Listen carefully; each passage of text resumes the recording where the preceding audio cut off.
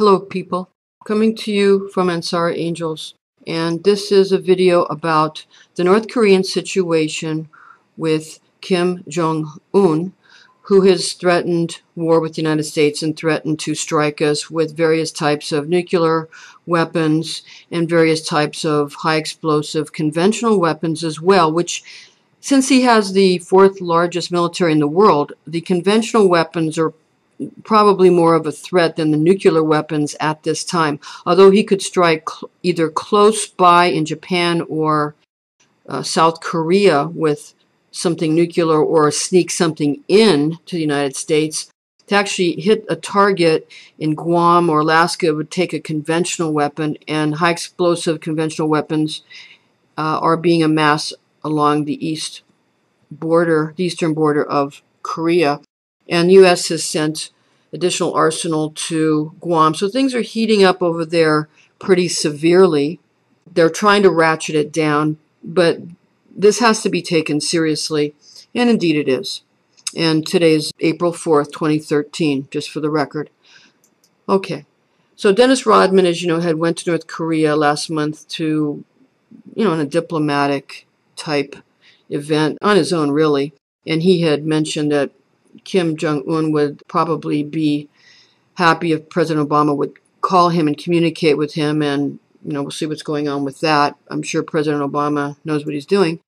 Again, there's more of a threat at the moment from conventional high explosive weapons mounted on mobile launchers. This is about money, of course. It's about the manipulation of the stock market. It's about the manipulation of the price of gold and the manipulation of the price of copper and in other forms of precious and base metals. It's also about America feeling there needs to be some kind of trade embargo with China because there's feelings that there's not a fair trade agreement, that China has an unfair advantage over America. And so everybody has their own point of view, and I'm not here to argue about who's right and who's wrong. Just that everybody feels they've been slighted in some way, and that's why these things get heated up like this. It's always about money and feelings that one is not being treated fairly or that one is not being respected. So that's obviously what's going on. And of course, China sort of can tell Kim Jong Un what they feel he should do, and he'll probably listen to them more than they're going to listen to anybody else. And he may be indeed, they've called him a kamikaze pilot of the Chinese, and that kind of a thing. And really the war from the 50s with the United States and North and South Korea, as you know, that never ended. It only was, there was a truce declared, not a treaty, just a truce, and the truce is broken. He's threatened that he is at war with the United States, that we are at war. And now it's just a question of us taking him seriously, and indeed, again, they are taking him seriously at this time. They meaning the higher-ups in the United States military.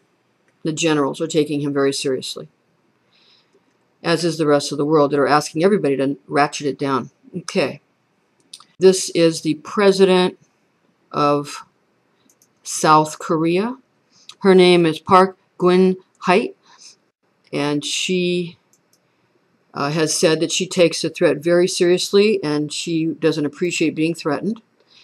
And President Obama is taking the threat seriously as well, and I'm sure he doesn't appreciate being threatened either. So there you have it. This is Rosemary, and thank you for listening, and you keep safe.